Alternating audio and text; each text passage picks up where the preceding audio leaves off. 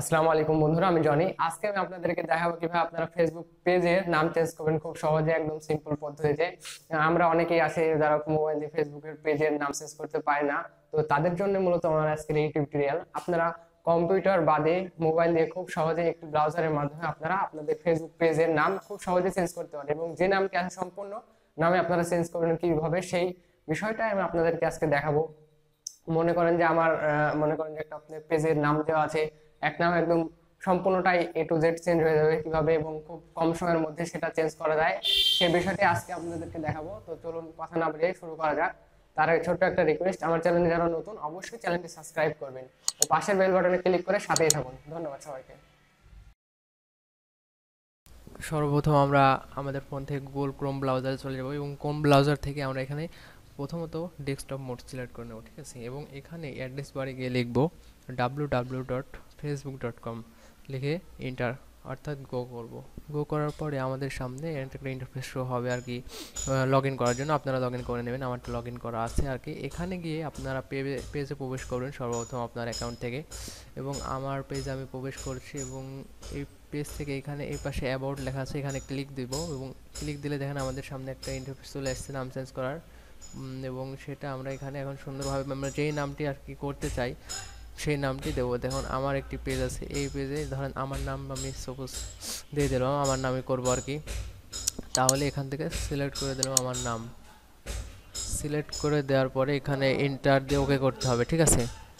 Enter দিয়ে ওকে করলে এরকম একটা আমরা এক সপ্তাহ পরে আর কি আবার পুনরায় চেঞ্জ করবো। তো আমি এখন আপনাদেরকে দেখাবো কীভাবে এক সপ্তাহ পর আর কি কেমন ইন্টারফেস আসবে আর কি কীভাবে করতে হবে।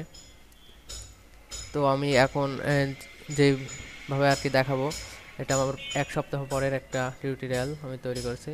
তো আবারও পুনরায় আপনারা সেমভাবে আপনাদের ব্রাউজার থেকে ডেস্কটপ মোড সিলেক্ট করে ওই পেজে যাবেন। দেখুন আমারটা চেঞ্জ হয়ে গেছে, এবং যে নাম আছে পাশে আমার নাম জনি দেওয়া আছে। শুধু আমি এখান থেকে এখন সামনের অংশটুকু ঠিক একইভাবে কেটে দেবো। তো আমরা এখান থেকে প্রথমত অ্যাবাউট সিলেক্ট করব, ঠিক আছে। অ্যাবাউট সিলেক্ট এখানে একটু লোডিং হচ্ছে আর কি। অ্যাবাউট সিলেক্ট করবো, আবার পুনরায় সেমভাবে এডিট করব। এডিটে ক্লিক করার পরে আর কি এখানে একটু লোডিং নিবে আর কি। হ্যাঁ, লোডিং নিলে সমস্যা নয়, কাজ হবে। এডিট ক্লিক করার পরে শুধু আমার নামটুকু আমি রেখে দেবো, ঠিক আছে। বাস এইটুকু নাম আমি রেখে দিলাম, বাদ বাকি সবটুকু আমি সুন্দরভাবে কেটে দেবো।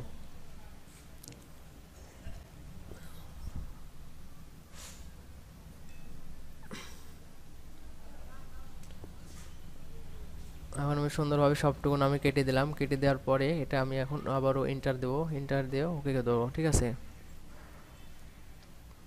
ওকে দেওয়ার ফলে হবে কি আমার নামটি শুধু জনি, মানে ওই পেজটি আমার নামে চলে আসলো আর কি, শুধু আমার নামে আর কি হয়ে গেল, ঠিক আছে।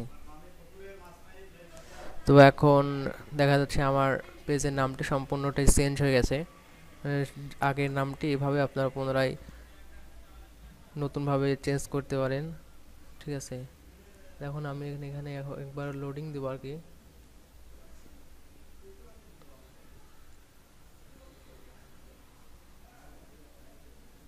লোডিং দিলে আমি দেখাচ্ছি আপনাদেরকে লোডিং দিয়ে।